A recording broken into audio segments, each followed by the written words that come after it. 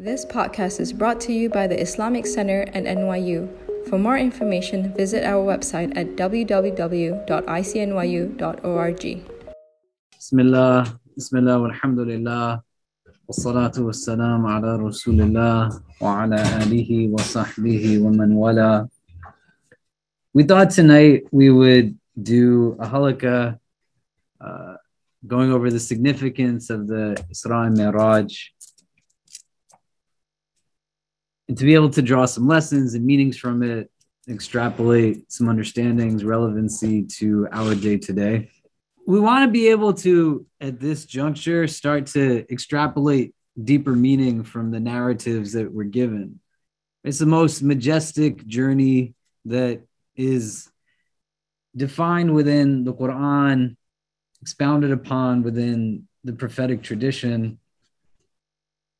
And for many of us, we engage it on a daily basis, right? So within the Sunni tradition, and I Sheikh Faz as well, if this is within the Shi'i tradition, when we sit down in our prayer, we're referencing the Isra and Mi'raj every time we're in our prayer, right? When you say the At-tayyatu lillahi wa salawatu wa tayyibatu, assalamu alayka ayyuhan nabi wa rahmatullahi wa barakatuh, to the end of that statement, this is a conversation that in our tradition we're taught is between the Prophet ﷺ and Allah Azza wa Jal.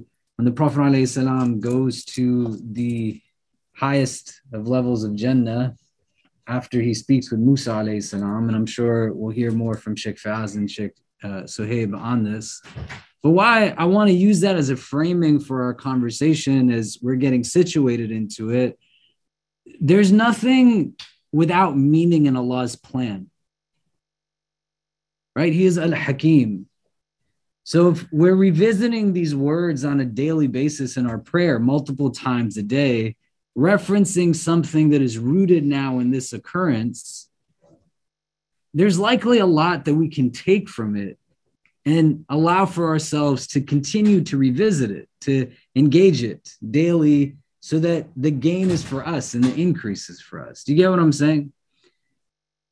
And so what I'm encouraging you all to do tonight is to not just sit here in a way where it kind of is absorbed rotely or is engaged in a similar capacity to how it might have been taught to you. You've likely heard the hadith that we're going to share with you or heard the verses that you're going to hear, but to utilize the opportunity to start to think about it deeply.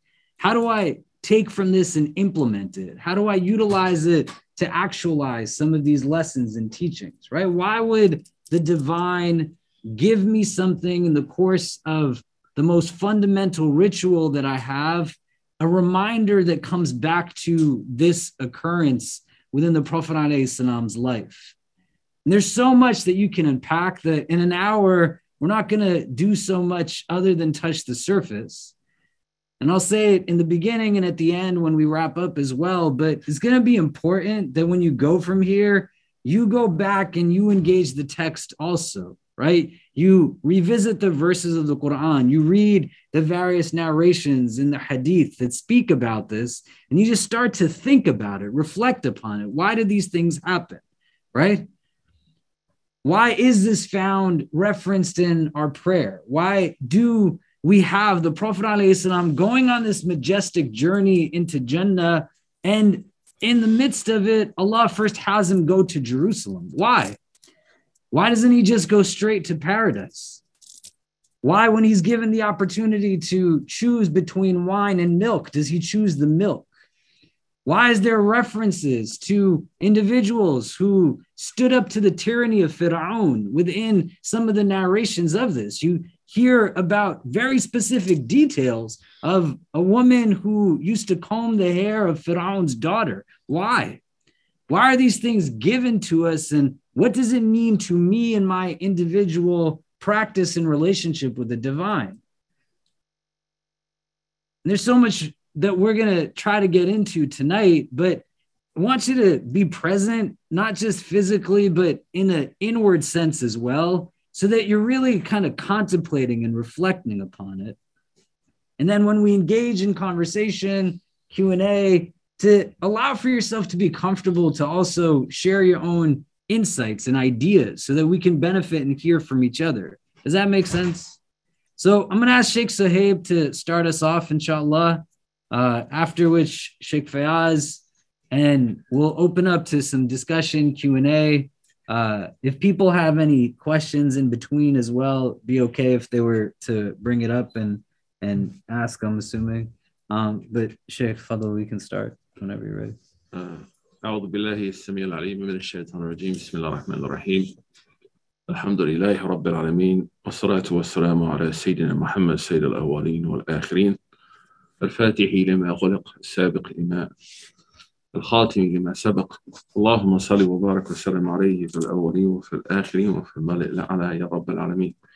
We praise Allah subhanahu wa ta'ala, send peace and blessings upon Sayyidina Muhammad sallallahu alayhi wa sallam, upon the Ashraf, the Triya, the family of the Prophet sallam, and the companions of Sayyidina Muhammad sallallahu alayhi wa sallam.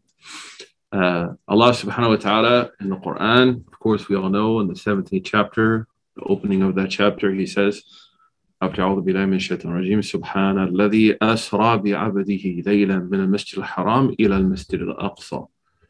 Allah subhanahu wa ta'ala clearly mentions the Isra, this travel at night. The word asiru means I'm traveling at night, actually. So Isra actually means to travel at night. Of the Prophet sallallahu alaihi wa alihi wa sahbihi wa sallam. There is actually something really important that comes out of the language. Isra is what's called masdar. Isra. Although if you think about it, if you speak Arabic, we don't say Isra wal uruj. That actually would be the way to say it. Like outside of religious nomenclature, Isra and Uruj from Araj. But as Isra and Mi'raj, the word Mi'raj is called Ismu Ala. It's a noun which is used to show a tool. Like Miqas is a comb. So we learn something very important from this way of describing this night, that Mi'raj is a tool given to Sayyidina Muhammad sallallahu alayhi wa sallam, and the Isra is a tool given to Sayyidina Muhammad sallallahu alaihi wasallam in a very important situation in his life. In the lives of his fledgling community, who at that time were under 70 people. Sallallahu alaihi wasallam. There's another important lesson that we take. So the lesson we take is that Allah subhanahu wa ta'ala, just as he has provided the Prophet sallallahu alaihi wasallam with tools, to deal with difficult situations, we as followers of the Prophet sallallahu alaihi wasallam have been also given tools to use that we should put into play. There's also a second lesson that we take from this night, that the word uruj, and I'm not trying to make it complicated for people, means to su'ud wa nuzul, to go up and then go down again. But usually in Arabic, we use the word mif'al when we're talking about something like the elevator is called mas'ad, because it implies that you never come down. Mi'raj means just to keep going. And nobody should think that the Prophet sallallahu alaihi wasallam, he didn't return, of course, on that night after being taken above the seven heavens. But his maqam and his status never descends. فهو دائما في المعراج صلى الله عليه وسلم. He's always, his martaba, his status, لا نهاية لها. It has no ending. That's why Allah says, وَإِنَّكَ لَعَلَى. He didn't say, وَإِنَّ فِيكَ خُلُقٍ. He didn't say, like, you have character. He said, you are above. Like, if you were to look at character, the citadel of good character would be the Prophet sallallahu alaihi wasallam. Whatever we know, Sheikh Izzuddin Abdul Salam says, of any good character, from now to the end of time, the Prophet sallallahu alaihi wasallam has ascended above that good character. So there's also a great lesson that in one of the lowest moments of the life of the da'wah, and today Sheikh will talk about is the day the da'wah started, the Prophet sallallahu alaihi wasallam is reminded that your status with Allah subhanahu wa ta'ala will never descend. And the same thing applies to us. That's why in the Quran, the pixels of the Arabic language are profound. Ala huda min rabbihim. When Allah talks about the ummah of the Prophet ﷺ, he says ala, like they are above guidance, is literally the meaning. Allah subhanahu wa ta'ala has raised you because you say La ilaha illallah Muhammad Rasulullah. Yarfa ilahu ladhina amanu minkum walladhina utul ilma darajat. Allah has raised the believers. So right after the year of sadness, Allah subhanahu wa ta'ala, after the loss of Khadija al-Kubra alayha salam, Sayyidah Khadija, who's called al-Kubra, because out of all of the wives of the Prophet sallallahu alaihi wasallam, she has the special place. And the loss of his blessed uncle, who was there to support him and serve him, although we know there's some differences between Muslims on did he die as a Muslim or not Muslim. For the Sunnis, who majority hold he died as a non-Muslim, you find something profound that the Prophet sallallahu alaihi wasallam, as mentioned by Fakhruddin al-Razi, he made istighfar for his uncle till the verses in Surah At-Tawbah were sent in the last year of Medina. So you're talking 3 years before the migration until the last verses of Surah At-Tawbah are sent to him. وَلَا تُصَلِّ عَلَىٰ قَبْرِ أَحَدٍ مِّنْهُمْ أَبَدًا. The Prophet would make istighfar for his family. That was the loss that he felt from his uncle, his fidelity, his love. So now we can appreciate what it meant to lose in that year of sadness. And there's another opinion among some Sunni jurists that is called the year of sadness because the da'wah stopped. And when the da'wah stopped, this is a sad time. No, there's nothing happening. Regardless, and then he goes to Ta'if and he's rejected. Subhanallah, sallallahu alayhi wa alihi wa sahbihi wa sallam. As one of our teachers said, لو كنت شهدت, what happened to him, you will see أعظم الحلم, you'll see the greatest forgiveness ever given to anybody, was when the Prophet ﷺ was asked to destroy those people. He said, أرجو أن يخرج الله من أصلابهم من يعبده ولا يشرك به شيئا. Don't destroy them. How we differ with the left and the right on cancel culture is that we believe in redemption. And because we're not secular, we don't believe in killing and destroying people now in hell, in dunya. Because we believe in hell and the akhirahs with Allah. For most situations, there's the door of tawbah. The door of evolving.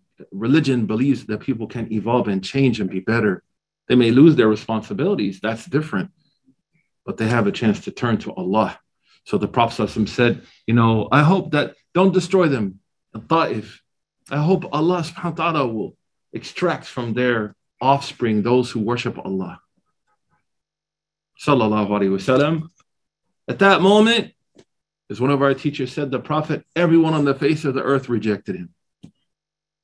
But in the heavens, he became a king. And that's the meaning of Isra here, this tool. That if everyone turns away from you because you're holding on to your principles, if people turn away from you because their injustices like infected their souls, so they can't see beyond very simple things like race, ethnicity, gender, language, social status, economic status. That's them. Busayri says something nice. If your eye's infected, don't blame the painter. Their hearts are sick. So Allah said to the Prophet ﷺ, if everyone in the earth has rejected you, the heavens have accepted you.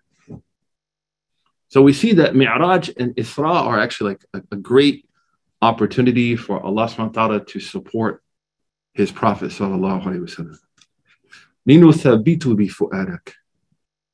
And that's why in Sunni theology, we don't consider Isra and Mi'raj from the miracles of the Prophet sallallahu alayhi wa sallam. Mu'jizat are largely defined as those things used to reply to the disbelievers. So like usually in the Quran, Allah subhanahu wa ta'ala talks about like a miracle of the Prophet like inshiqaq al-qamar, like the splitting of the moon. وَإِن يَرَوْا آيَةً يُعْرِضُونَ يَقُولُونَ هَذَا سِحْرٌ مُسْتَمِرٌ. Like usually when they see those signs of the Prophet that are considered miracles, you find their responses recorded that they deny it, they reject it, فَكَذَّبُوهُ, they turn away from him. But Isra and Mi'raj, that's why Al-Busayri in the border, he doesn't mention it under the list of miracles. And that's why in the books of Sunnah, amongst us, Bukhari and Muslim, they don't mention Isra and Mi'raj under the miracles of the Prophet. They have their own chapters. Actually, the rest of the 4 books of the Sunnah, as well as the Masanid, they all put it under what's called its own section. Why? Because it's called from the khasa'is. What are the khasa'is? Those special things given to the Prophet ﷺ, what we call tanwi' sharaf, and to like show his incredible honor, his status, and to support him. Sallallahu alayhi wa alihi wa sahbihi wa sallam. So as we reflect sort of on the meaning of Isra and Mi'raj, it's coming after, if the Prophet had followers on Instagram, like when he went to Ta'if, he would have lost everybody. There had only been like 60 people. If he had a Twitter account or TikTok account or Twitch account or whatever, you would have saw like his followers disappeared. He would have been hurt. He was banished. He lost his wife. He lost his uncle. And Allah subhanahu wa ta'ala gave him Isra and Mi'raj. And it's very clear. لِنُرِيَهُ مِنْ آيَاتِنَا. لِنُرِيَهُ, for him, to strengthen him. Sallallahu alayhi wa sallam.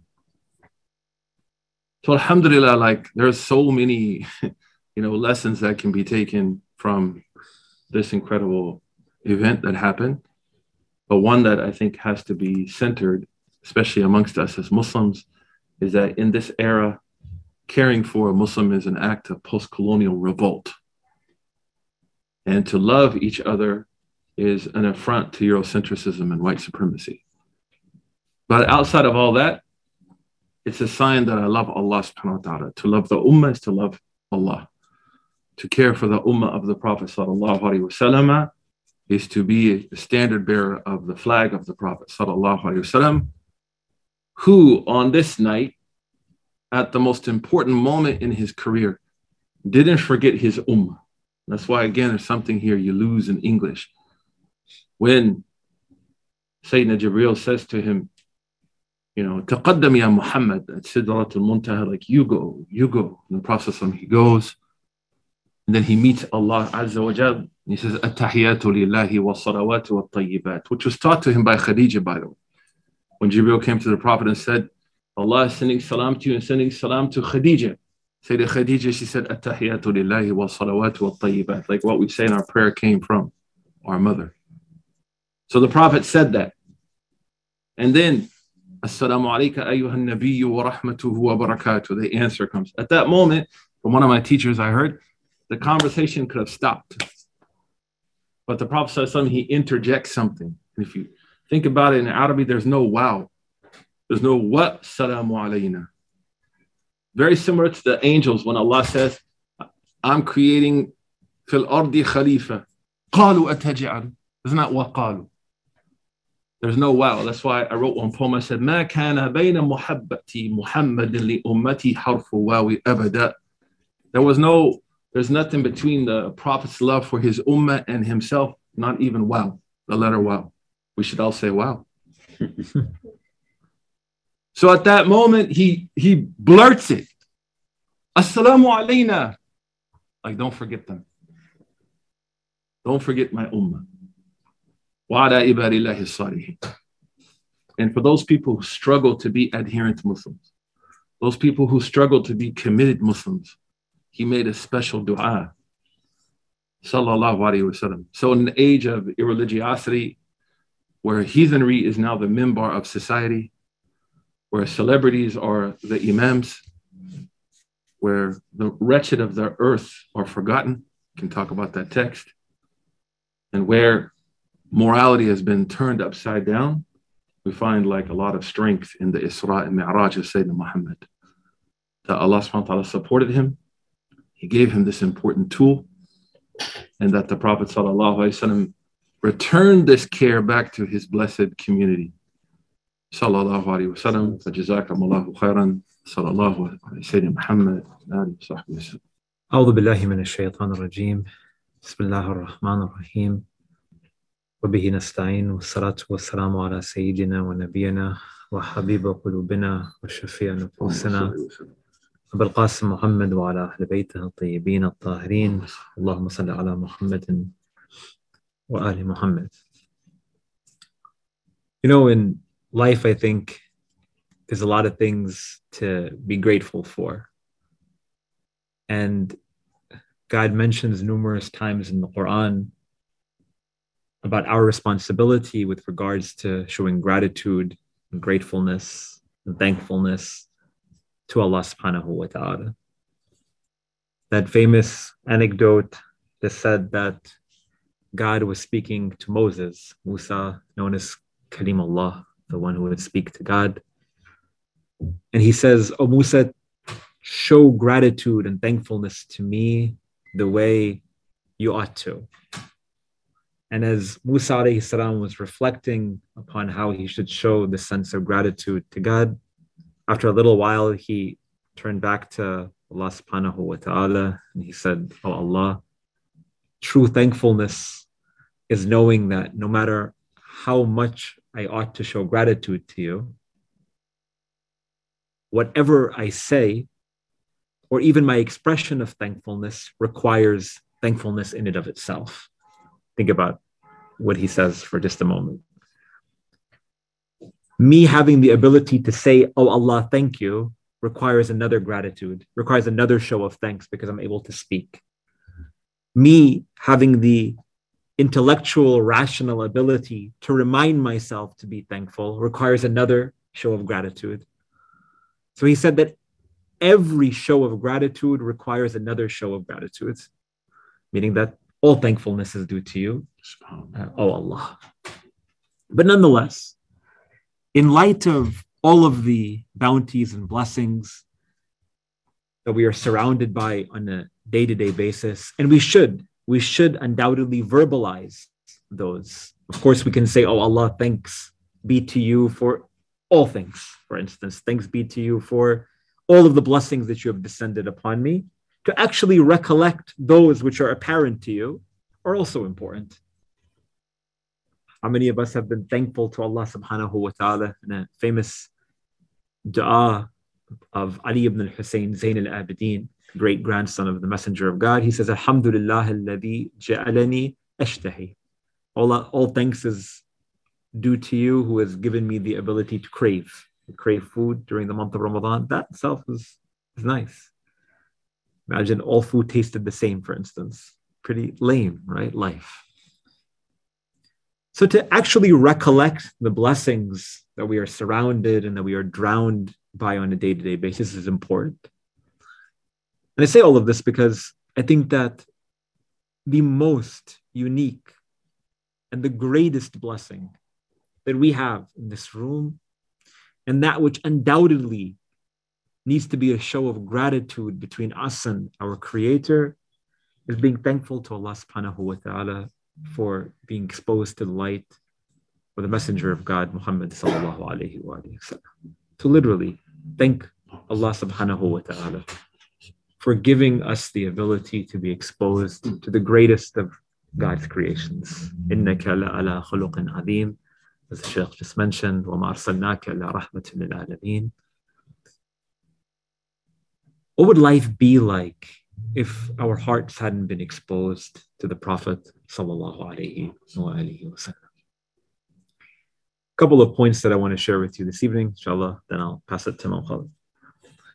Firstly, when the Messenger of God, alayhi salatu wasalam, he makes this ascension toward the highest level, where even the angel Jibreel could no longer cross, so that he could be solely in the company of Allah subhanahu wa ta'ala. When he returns back to his community, they rush toward him and they say, "Oh Messenger of God, how about us?" And there were just a handful of them. Shaykh mentioned 70 companions. We have a hadith within Shi'i text that say it was less than 40 people during that time, meaning it was certainly before the Hijrah naturally, but very in the early stages. And the dates, according to Shi'i theologians and historians, differs. Not exactly certain whether this event took place on the 27th of Rajab or which year, how many years before the Hijrah. Some say 10, some say more or less. Anyhow, that those group of early Muslims, they come to the Prophet sallallahu alaihi wasallam, and even later, after the Prophet makes the migration, and they would ask him, "How do we make that ascension as well?" So he says that every one of you also have that potential, maybe not in the same way as the messenger of God, but through your worship and through your obedience to Allah subhanahu wa ta'ala, we have the opportunity to be in a state of connectivity. Salat Mi'raj al-Mu'min, like a hadith from the messenger alayhi salatu wasalam, states that prayers in itself is that ascension of the believer. So to making sure that we are dedicated to the message of the Prophet sallallahu alaihi wasallam by acting in the way that he acted, particularly when it comes to his relationship with God. For so many people today, I think it's a fair assessment to suggest that Muslims in this part of the world or in this day and age are so drowned so many times by the obstacles and challenges that we face, socio-politically. So young Muslims these days are very openly Muslim about their, religious identity, so to say. That's wonderful and that's great. And oftentimes it's due to a response of Islamophobia and all of the other challenges that we face, again, socio-politically. Well, once in a while, it's important to build our relationship with this religion based on our understanding or seeking toward increasing our understanding of who our Creator is. We can talk about being Muslim loudly as often as we want, but not to the neglect of a conversation about our personal relationship with Allah subhanahu wa ta'ala. You follow what I'm saying? A lot of times we remove God, so to say, from the equation of our lives and of our understanding of this religion. And everything that we learn about the Prophet sallallahu alaihi wasallam through the midst of this journey is that the only thing that he sees is Allah subhanahu wa ta'ala. And the only thing that he sees after this journey is Allah subhanahu wa ta'ala. And in spite of all of those obstacles that he was facing prior to making that ascension, and all of the challenges that he had to endure thereafter during the course of his life, again, he saw Allah subhanahu wa ta'ala in the midst of every one of those moments. So this is an important point that I wanted to share with you all. The second thing is that on this night, the 27th night of Rajab, in Shi'i tradition, it's known as the beginning of the prophetic journey or the prophetic message of our messenger, sallallahu alaihi wasallam. It's what is known as Laylatul Mab'ath. The Prophet alayhi salatu wasalam, like we know, he begins to preach the religion at the age of 40. And he preaches it after receiving divine revelation from Allah subhanahu wa ta'ala to begin the dissemination of this religion. And so this night is meant to be a night of reflection and of worship and of obedience, but more important than any of that, a night of thankfulness and gratitude, like I began with, to Allah subhanahu wa ta'ala, again, that he has exposed us to the light of this man, the greatest of God's creation. So I wanted to share with you all a salutation, a salawat recited upon the Prophet alayhi salatu wasalam by Imam Ali ibn Abi Talib alayhi salam, that talks a little bit about the greatness and the uniqueness of the Messenger of God sallallahu alayhi wa alihi wasallam. In this supplication known as Dua as-Sabah, which is the morning supplication, he says, Sallallahumma ala dalili ilayka fil layl al-aliyah. He states, "Oh Allah, send blessings upon the guide to you in the darkest of nights." Of course, he's speaking to some of the characteristics of the Prophet alayhi salatu wasalam. So, oh Allah, bless the guide to you in the darkest of nights. When we talk about guidance, there's two different sort of forms or manifestations of someone who offers guidance. I'll give you an example. You're walking in the streets between the train station and the Islamic Center, and someone comes up to you and says, "Where is the closest E-train?" Either you could tell them, walk down a couple of blocks and you'll find at the corner of West 3rd and whatever, 6th Avenue, the closest E-train. Or you could literally take their hand, or you could say, "Walk with me, let me show you where the closest train station is." Is that fair to say? Is there a third? Probably that more likely than not, we would tell them, just go walk down a couple of blocks and you'll see it. Very unlikely would we say, why don't you walk with me and I'll show you exactly where it is? Even in a building like this, with your own friends or your own peers, someone asks you, where's the restroom? You'll tell them, yeah, just go turn around the corner, you'll find it. Very rarely are you going to find someone who says, let me walk with you and I'll show you exactly where the restroom is and open the door for them and say, here you go. Right? Is that fair to say? The difference between the guidance of others and the guidance of the Messenger of God, sallallahu alaihi wasallam, is that he's not going to point you in the direction. He's going to hold your hand and walk you in that direction. So when we say that one of the names of the Messenger of God, sallallahu alaihi wasallam, is Al-Hadi, that literally he is the guide, and is the guide when things are really dark. And someone could interpret it as the climate that the Prophet ﷺ was in during those early days. هو الذي بعث في الأميين رسولا منهم يتلو عليهم آياته ويزكيهم ويعلمهم الكتاب والحكمة. But in reality, in life, when we're looking for direction in anything, you can go back to the life of the Prophet ﷺ and find some light in the midst of your darkness. So he begins this salutation upon the Prophet alayhi salatu wassalam, and he states, Sallallahumma ala dalili ilayka fil layl al-aliyah.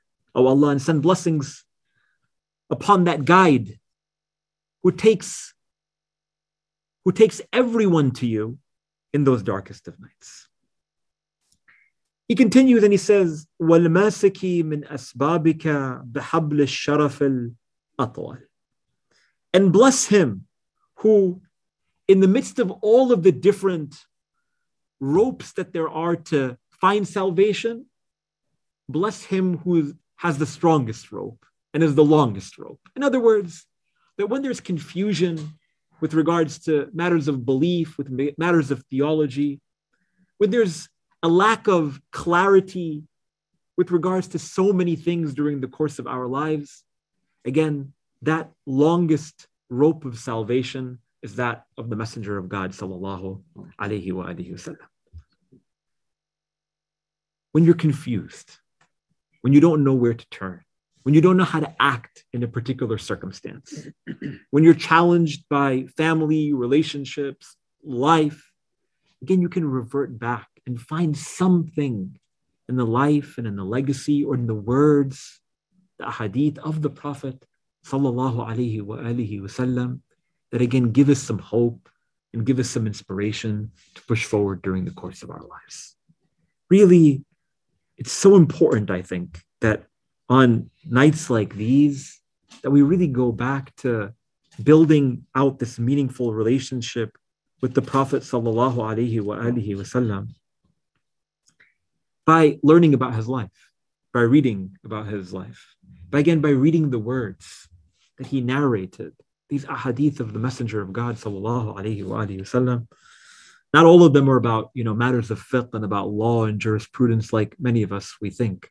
But in reality, so many of his words, so many of his advices, again, are this light that illuminates these hearts of ours that sometimes so desperately need it. We need something to inspire us, to wake us up once in a while. That reminds me actually that in one of the ziyarat, one of the salutations that we are recommended, at least in Shi'i tradition, to recite when we go to visit the mosque of the Prophet sallallahu alaihi wasallam, when we're standing in front of the grave of the Messenger of God, we say that Rasulullah sallallahu alaihi wasallam, he is Ahmadi min al-awsaf, that his attributes, he's too praiseworthy to attribute any characteristic to him, meaning that no matter how eloquent someone is in describing the merits of the Prophet sallallahu alaihi wasallam, no matter how beautiful the poetry is that honors the Messenger of God sallallahu alaihi wasallam, that's only the movement of tongue, because that in itself is not befitting for the Messenger Muhammad sallallahu alaihi wasallam.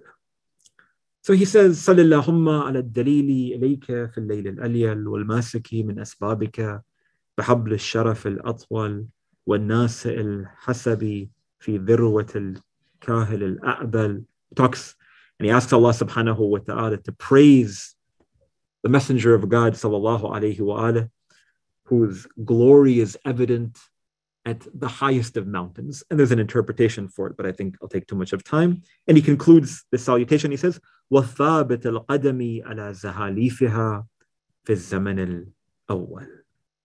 And he states, and oh Allah, bless him, meaning the Prophet sallallahu alaihi wasallam, send salutations upon him, who is that firm stance, is that firm standing on that slippery slope. You're standing at the top of a hill, and it had just snowed the day before, and that entire hill had frozen over. When you're standing at the top of the hill, it's a really good chance that you're going to slip, that you're going to fall to the bottom, and you're going to get injured. The Prophet sallallahu alaihi wasallam is that which allows for you to stand firm in the midst of rocky waters. So praise be to him. Ali is saying, praise be to him who allows for us as well to stand firm in the midst of the very slippery slope. Again, going back, that through our exposure to the light of the Prophet sallallahu alaihi wasallam, through the religion that the Prophet alaihi salatu wasallam taught us by holding our hand, through that, we have the opportunity, again, to always find a sense of clarity and understanding and meaning in this world. I'll conclude with this verse of the Holy Quran, in which Allah subhanahu wa ta'ala, he says in the second to last verse of chapter 9, لَقَدْ جَاءَكُمْ رَسُولٌ مِّنْ أَنفُسِكُمْ عَزِيزٌ عَلَيْهِ مَا أَنِتُّمْ حَرِيصٌ عَلَيْكُمْ بِالْمُؤْمِنِينَ رَءُوفٌ رَحِيمٌ. God says that surely a messenger has come from amongst you. Azizun alayhi ma anittum harisun alaykum bil mu'minina ra'ufur rahim. And that when we are in a state of grief, the Prophet alayhi salatu wasalam, he himself is also in a state of distress. And that to the believers, God says that he is a Ra'uf ar-Rahim, the same attributes that he attributes to himself. Of course, when we talk about the attributes of Allah subhanahu wa ta'ala and the way that it's paralleled with the Messenger of God, there's no comparison. But nonetheless, the language is similar in order to demonstrate just how merciful, just how caring, just how loving, just how concerned that the Prophet alayhi salatu wasalam is and has about every single one of us in this room, in this gathering. So whether we believe that this is the night of the Mi'raj of the Messenger of God, or the night of the beginning of the prophetic message of the Messenger of God, sallallahu alaihi wasallam, a couple of important takeaways as reminders to myself. Number one, let's be in a state of gratitude to Allah subhanahu wa ta'ala that we know this Messenger, alayhi salatu wasalam, literally. Maybe you pray a 2 rakat prayer. Maybe you go into the state of prostration. Maybe you just say, Ashkuruka ya Allah, shukran lillah, alhamdulillah, that you have guided us to the light of the Prophet alayhi salatu wasalam. The second thing is to making sure that we are walking in the footsteps of the Prophet sallallahu alayhi wa alayhi in terms of our relationship with Allah Azza wa Jalla. The Prophet alayhi salam makes this ascension and he begins to proclaim this message so that we are drawn closer toward God. At the end of the day, think about how I can improve, and talk to myself, how I can improve my relationship with Allah subhanahu wa ta'ala beginning on this night. And thirdly and finally, remember that the Messenger of God, alayhi salatu wasalam, he's concerned about you, and he cares about you, and he loves you. And my response to that is to making sure that I am building a meaningful relationship with this Prophet of mine by learning about his life, by reading about his legacy, and by benefiting from his words. We ask Allah subhanahu wa ta'ala for tawfiq. Walhamdulillah rabbil alameen. Wa sallallahu ala Muhammadin wa alihi at-tayyibin at-tahirin. You want to get into the habit of being able to express in spaces where no one's going to jump to tell you what you're saying is right only or wrong profusely, but so you can start to build a relationship with the information and knowledge that you acquire and recognize what you think about it, right? It'll become more reinforced, not when it's just kind of front facing and you just absorb it like a sponge, but then don't do anything with it. You want to get to a place where you're thinking about it now and engaging it in meaningful ways. Do you get what I mean? A couple of things that I wanted to share, and then maybe we can come back to it. And I'll be really quick. At the culmination of this journey, the Prophet ﷺ now has to come back and tell people what he went through. He has to be able to extend insight to his experience to people who are not able to experience what he experienced.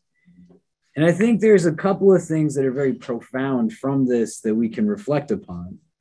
One, how good must the Prophet Muhammad sallallahu alaihi wasallam be that people take his word when he says that he has gone from his home to the city of Jerusalem and ascends into the heavens, right? I mean, just think about that now as the starting point of the dissemination of this message.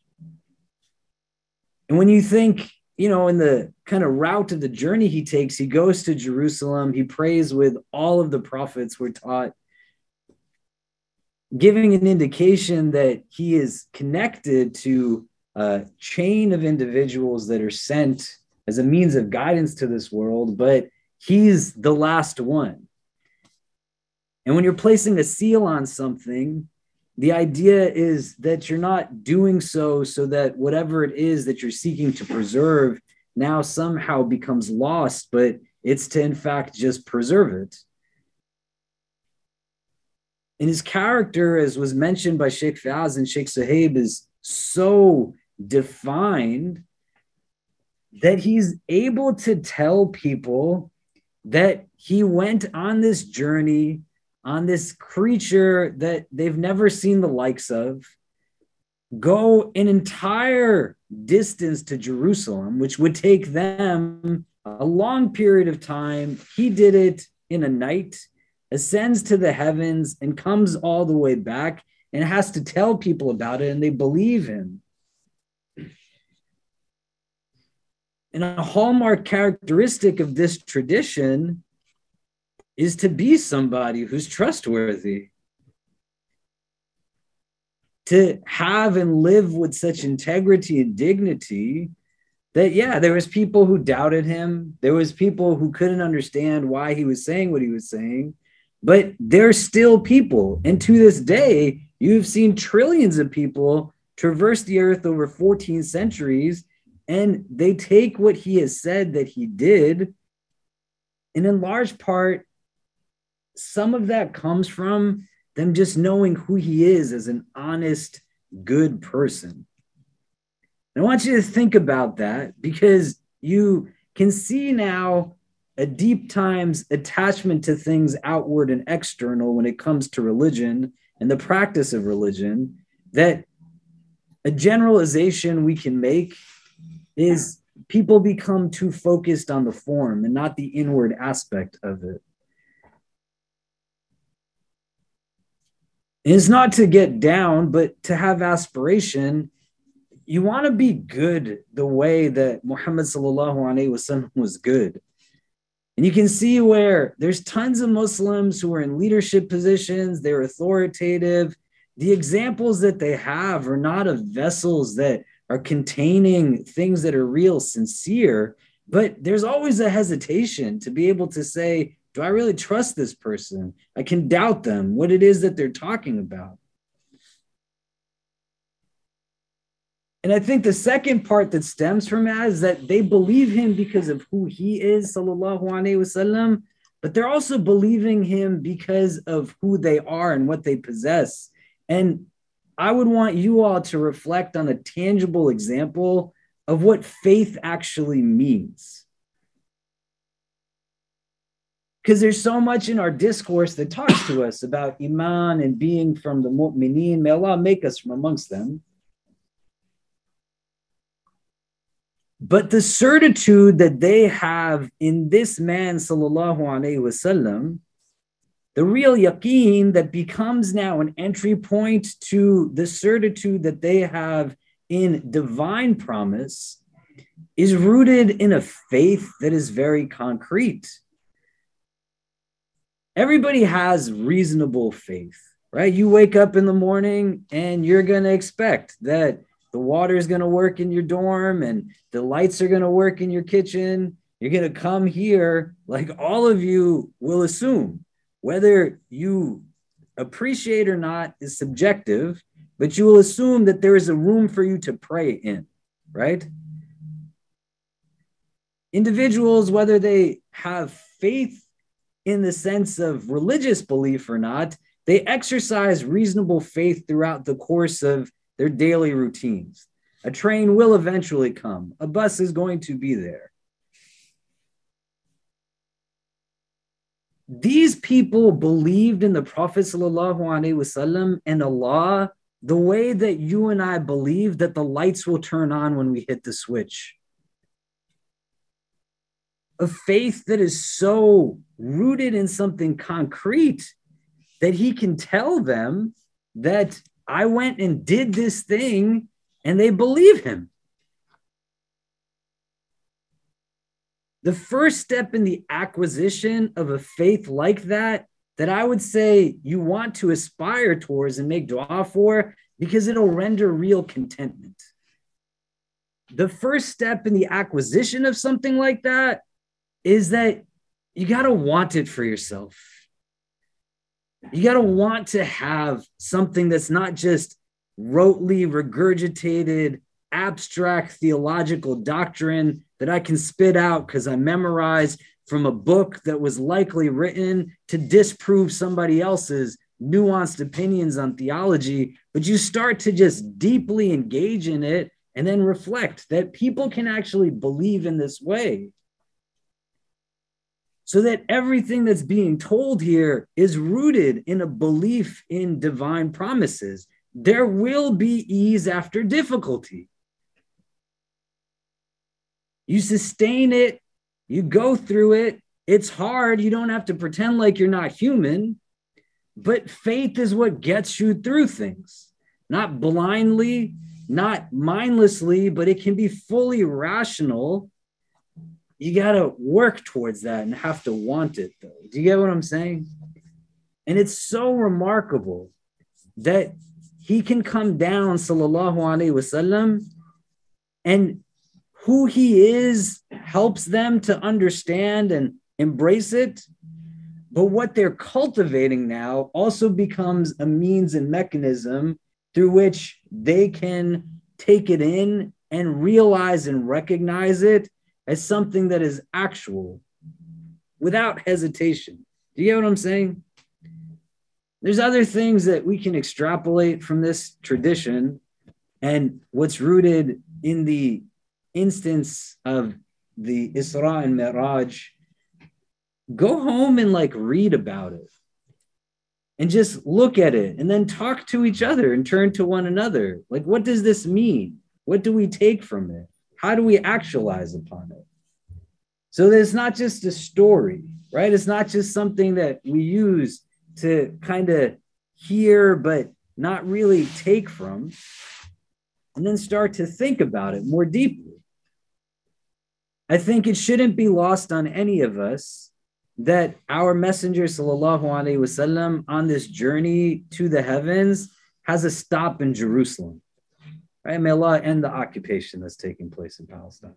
And you want to think deeply about it. We went right before the pandemic on a trip to Jerusalem. It's a beautiful place, man. Have you ever been to Medina? Who's been to Medina before? You raise your hands. You've been in Medina, you've likely felt the gentle breezes that are in Medina. When you sit outside the Prophet ﷺ's masjid, there's a serenity, a peace that's unlike any place. Have you ever seen the sky after Fajr time and you're feeling these gentle winds? The only other place I have felt that in the world is in Jerusalem, in the Haram there. And when you're at the Dome of the Rock, that essentially is now exemplifying, it's indicative of the step point of the Prophet ﷺ's ascension into the heavens. You're at Masjid al-Aqsa, the winds, they feel the same. They're just as gentle. You want to learn about our history and what takes place there and what's taking place there now. And you can see so much that goes into this journey, and the Prophet ﷺ is taking in insight and advices from different prophets that he's meeting.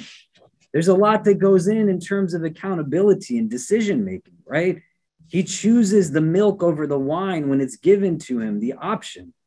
He knows how to make choice. This is the fundamental basis of sound spirituality. It's rooted in your decision making. For many of us, though, we get to the place of what? فَلَقْتَحَمَ الْعَقَبَةِ. You can't get to the Aqaba. Because when you get to the Najdain, you don't know how to make a decision. And we want to get to a place where we start to feel comfortable and find empowerment through our religion and through these teachings and through these stories, right? And this is a really, really, really amazing, majestic journey that's vividly described to us. Engage it. Try to draw meaning from it. Do you get what I'm saying? Are there any things that you both would recommend if people wanted to read more about this subject matter that they could access, like when they leave from here? And that's like specific parts of the Quran. Omar Suleiman has a really good lecture. I think you can find like a lecture by Omar Suleiman online that goes through Islam. It's really good, mashallah. There's a very nice book, the translation of a compilation of prophetic hadith called Nahj al-Fasaha, which is basically a collection of ethical traditions of the Prophet sallallahu alaihi wasallam. We talk about manners and talk about etiquette, talk about matters of akhlaq more generally. You could find it online. You can send me an email. I can send you a link to it as well. Just in sort of the spirit of building a relationship with the Messenger sallallahu alaihi wasallam on these nights. It might be good to, again, like I mentioned before, reflect on some of these words as well. Okay, Jazakallah khair. If you would like to listen to more, please donate to www.icnyu.org/donate.